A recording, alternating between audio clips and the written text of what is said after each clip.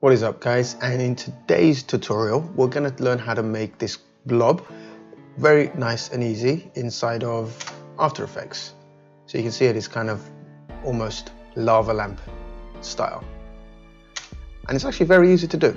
So if we get started, now I have my trusted logo here, and it's just two shapes, if you can see here. So you've got, this is the shape, so I'm just going to rename this actually to, this is the circle, right?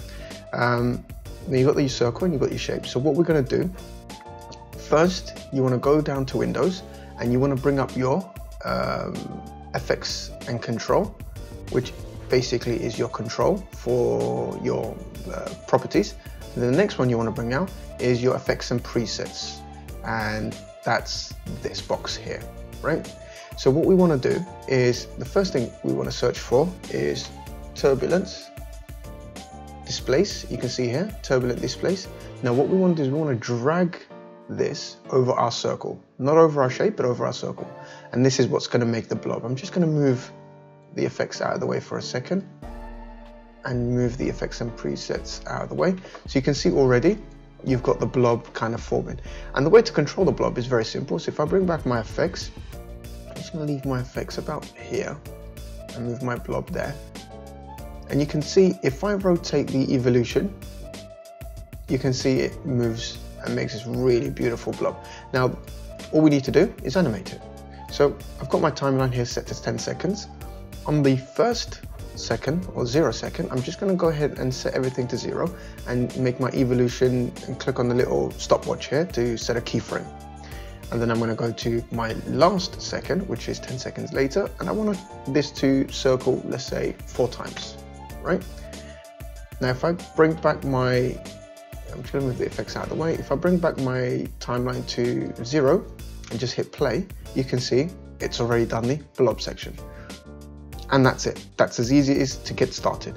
Now the next thing we want to do is, if you've noticed from our animation, if you see here, you see that the blobs have this kind of connected liquid sort of effect onto them. And the way to do that is, we're just going to deselect everything and we're going to go up to the top here and going to create an ellipse tool. I'm just going to drag a perfect circle, and once we've got the circle, you can see the circle here in the timeline, and we're just going to rename this, and we're going to name this to Smaller Circle. I want to drag this between our logo and our circle, right? Now let's just give this some sort of an animation. So we're going to go back to 0 seconds, and inside the circle here, we're just going to hit the letter P on our keyboard, which brings up the positions attribute. Going to click on stopwatch. We're going to go over to 10 seconds, and we're just going to drag this across, right? Now once we've dragged this across, while we still have it selected, you should see this anchor point here.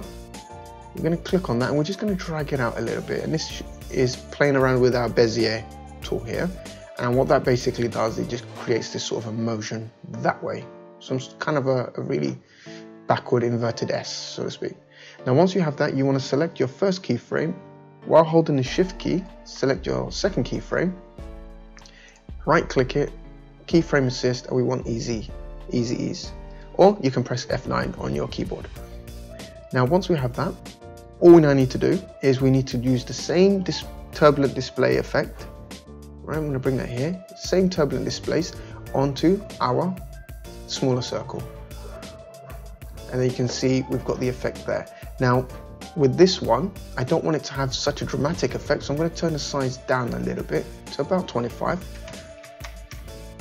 So what this basically does is it doesn't modify the circle too much from its original shape. And we're going to turn the amount down to about 25 as well, so it has a very subtle movement. So if you can see here, it barely does anything, right? In fact, I'm just going to push that back up to 50 actually, so we can, just for the sake of seeing the change on there. So once we've done that, same thing again, we want to set an evolution timeline on, make sure you're back at 0, hit the keyframe, go to 10 seconds, and this time we want it to only evolve 3 times, right? So 3 cycles into that. I'm just going to move the effects out of the way, and if you see here now, if I play the animation, you can see that it basically does the same thing we want. It moves inside the circle, and then it moves outside the circle, right? Now, I'm just gonna do one more thing. We want it to change color as soon as it touches the red, and then we want it to change back as soon as it touches out of the red, right? And the way to do that is inside our smaller circle attribute, just hit the little arrow down, and we want content. We just keep going down until we see the fill, and you can see the color here, right? So we're gonna set a stopwatch just before it touches it. So just about there, you can see it's just about overlapped it.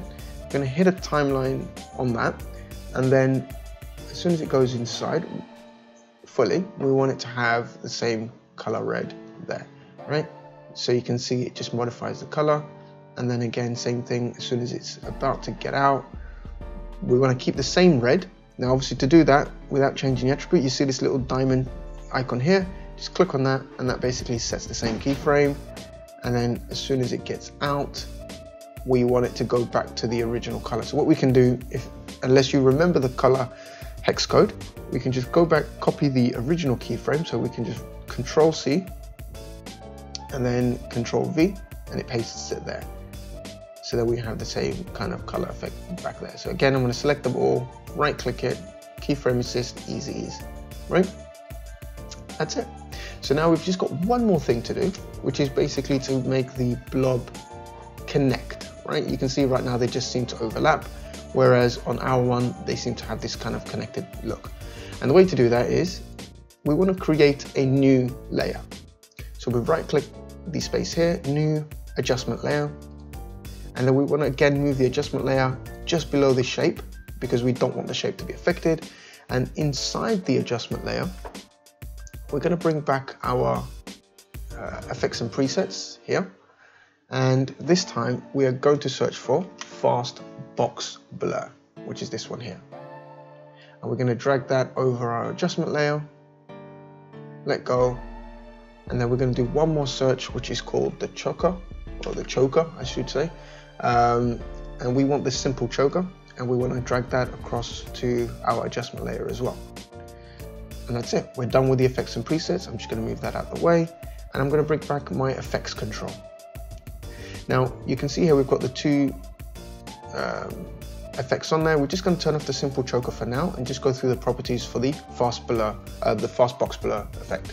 Now what we want to do with this is we want the iterations to about, we'll leave it 3 for now, but we want the blur to be a lot more. So we want to blur the items. You can see in the background it's blurring everything, right? So let's say about, I'd say about 20 for now. We'll change it a little later if we need to. And then if we turn on our simple choker now, and then go into the properties for that, you can see the choke mat here, and we want to just up that to about, I don't know, 75, right? And you can see here already what it's done. It's started to connect the shapes in. Now, I'm not sure I quite like the way that this looks. I'm just going to go back to our box blur, just so it has a nice softer blurs. So I'd say about 25. We reduce our iterations to about 1, I'd say. And then we're going to move the effects out of the way. And then you can see here, now we have a nice little connect. And as soon as it connects in, it changes into its red color. And the moment it comes out, it changes into the beige color again. Now, if you feel like this circle is too small, it's very simple. Just go back into your circle shape. And when you have the transform tool, just increase your size. Right? Just increase the size. Well, you can hold the shift key so that it increases it from all angles. Otherwise, you can pretty much create a ununiformed circle. So once we've done that, you can see it now. It's a little bit more visual in terms of the shape. And if I give that a quick render, beautiful, right? So yeah, that's it.